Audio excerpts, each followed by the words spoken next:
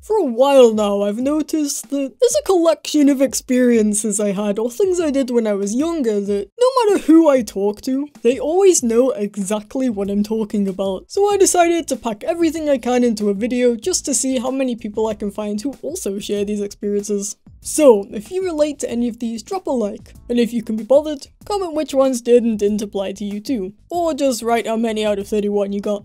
Alrighty, let's go. Real quick before we start, just wanted to let you know that I have this new, very nice shirt that I'm doing a limited run of, and that it's gone forever, which means it's very rare and fabulous. Link is in the description. Anyway, onto the list. Number 1. Those paint drawings where you scribble and then fill in the spaces with colour. Number 2.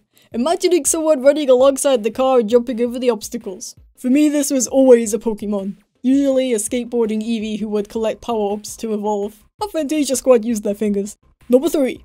Riding on the car window when it's foggy. I mean, we all still do this. Number 4.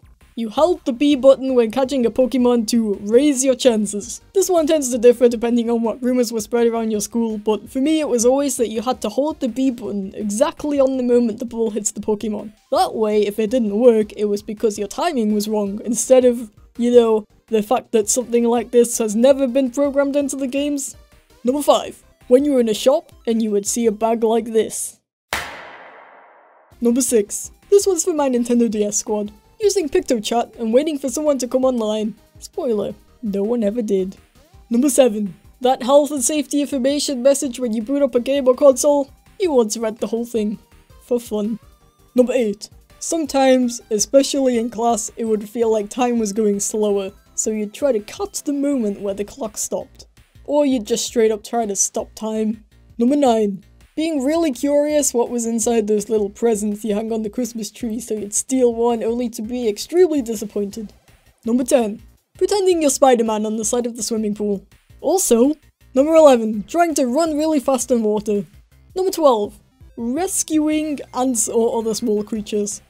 Number 13. In school, you stabbed your eraser or drew on it. I have no idea why so many of us did this. I guess it felt satisfying? I don't know. Number 14. This.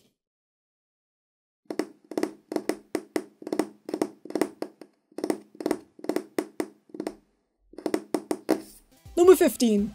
This one's really scummy, but poking the meat in the supermarket.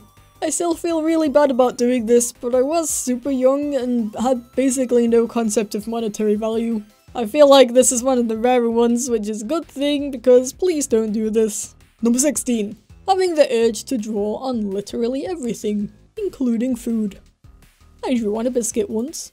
Number 17. Drawing little flipbook animations in the corners of your school books. Number 18. Saying certain words in your head when you spell them, like Wednesday and beautiful. I still do this. Number 19. Trying to outrun your own shadow. Number 20. Going to the area in a game with your favourite music and just listening to it while you do other stuff. Number 21. Trying to catch your reflection not looking at you. Number 22. That one pencil you kept using even though it was extremely small.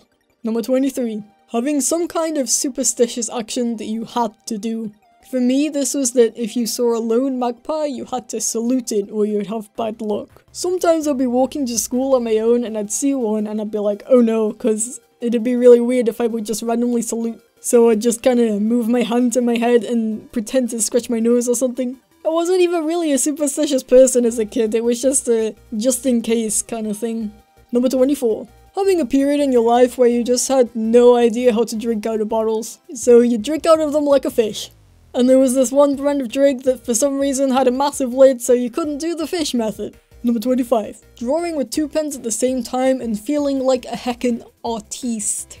Number 26. When your hand fell asleep and got all tingly, and it felt like you had a superpower so you try to draw out the power and use it. Number 27. Having one of those pencils with the multiple nibs stacked on top of each other. The idea is that you could swap the nibs out with another one when they wear down, but I always lost one or more of the nibs so it wouldn't work anymore. I don't know if these are still common in school, so this might just be a nostalgia thing. Number 28. Using your pens like lightsabers, and sticking them together to create a double lightsaber. Number 29. Watching TV in your head before going to sleep. Number 30. Going what on speakers to make epic remixes. Number 31. Going up the stairs on all fours. So, let me know how many you got. I got 31, obviously, because it's my list. While I was writing it, there were some more that were lingering in the back of my mind, but I couldn't quite recall them. So if there's any that you can think of that I may have missed, let me know. I love this stuff. I think it's hilarious that I can bond with someone who lives across the other side of the world over the fact that we both ruthlessly murdered our erasers in high school. By the way, in case you haven't noticed, I have a new shirt design. And it's a special shirt design because not only is it a super nice, high quality screen print, but it's only available right now, like literally only for a few more days, and then it's gone forever. I also got these cute heckin' pins if you want a little Kato for your pin collection, and a bunch of other stuff in my store. Anyway, thank you for watching and have a nice day.